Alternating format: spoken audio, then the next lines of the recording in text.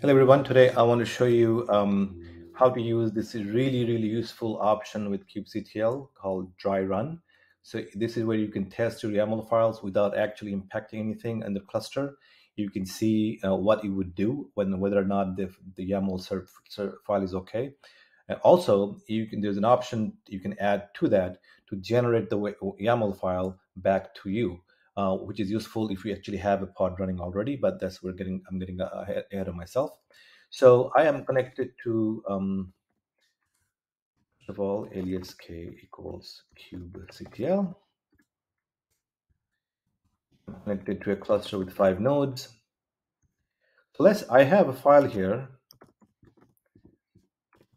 It's the simplest possible pod you can run for this pod YAML. I can show you the file. All it does is creates a pod and then runs the command hello world and exits. If I ran this like so, what would happen is it would actually create the pod. But what if I didn't want to do that? What if I just wanted to see what it would do and not affect anything, not create anything new? So I can then say --dry-run. It tells me that it was created, but also dry run, so it wasn't really created. I can show you that if I do get pod. Actually, the pod wasn't created because it was a dry run.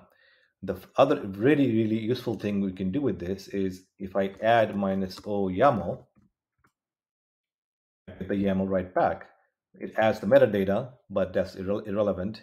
So it gives you the YAML file back. That becomes very useful later on during your certification test, because you can generate YAML file on the fly based on what you already have. Let's say that you have a pod that is already running. You just want to modify that pod's YAML to create something that you need to create. You can generate the YAML and do a dry run using the dry run method, and then use that YAML to create what you need to create. So if I just to complete the demo, if I didn't do dry run, you will see that the pod does get created. And get pod. It is creating, taking some time, I guess. But anyway, it's running now. I think it should die actually, because nothing is running on that box that should keep it running. Oh, there's an error. Anyway, it got created. So there was some error, but you get the idea. Using dry run, you can not create something and test your YAML and test what it will actually do. What if you had a big YAML with multiple things? Then you can see what else you would create, kind of like Terraform plan. Anyway, I hope this was useful to you. If it was, please like and subscribe. That helps me out. Helps me a lot. I will see you next time.